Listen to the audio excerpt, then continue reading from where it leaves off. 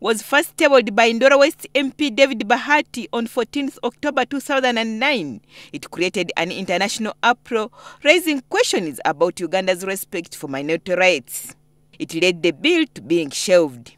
But now MPs in the 8th Parliament want it debated and passed before their term expires in May this year. The anti-homosexuality bill has generated a lot of debate and interest in our population, both for and against.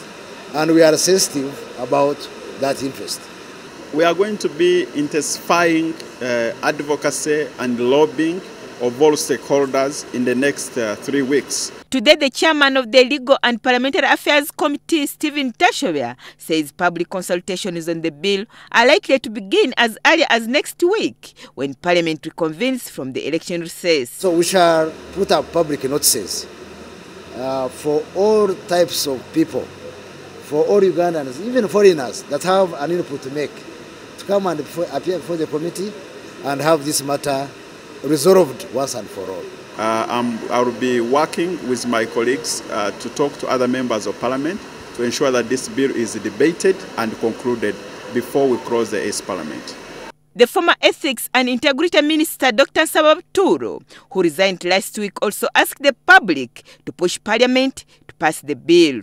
I urge you to put pressure on Parliament to debate, amend the anti-homosexuality bill where necessary, and pass a law. Moved as a private member's bill, it proposes that anybody found guilty of committing aggravated homosexuality should be sentenced to death. We are working with the religious leaders. We are working with people in the legal fraternity. We are working with parents and schools. If passed into law, it could also punish even lawyers who defend homosexuals in courts of law, as well as those who aid and promote the act with imprisonment. Many development partners threatened to suspend aid to Uganda if the government did not withdraw the bill.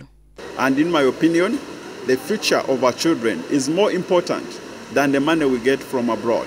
And the interests of Uganda are more important than the interests of foreigners. We are a sovereign state, and nobody should really dictate the values we should adopt in our country. Despite resistance from among cabinet ministers, Bahati is upbeat that it will sail through given the support across party lines in Parliament.